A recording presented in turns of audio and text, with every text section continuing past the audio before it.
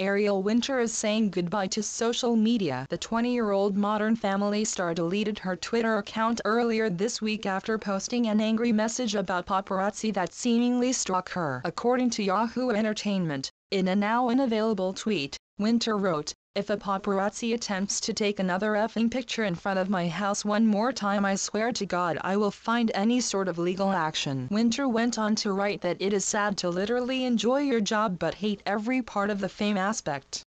The actress hinted that she desperately wants to move somewhere remote so she can just live a normal life in peace. "I can't speak for anyone else, but I hate being followed and I hate my ass out in the news," Winter added, before telling her followers bye via a waving hand emoji. Winter's Twitter account is now gone. Winter also told fans following her Instagram story that she's in the process of deleting all social media. While the paparazzi incident has not been explained, it seems to stem from an invasive pap camped outside of her home.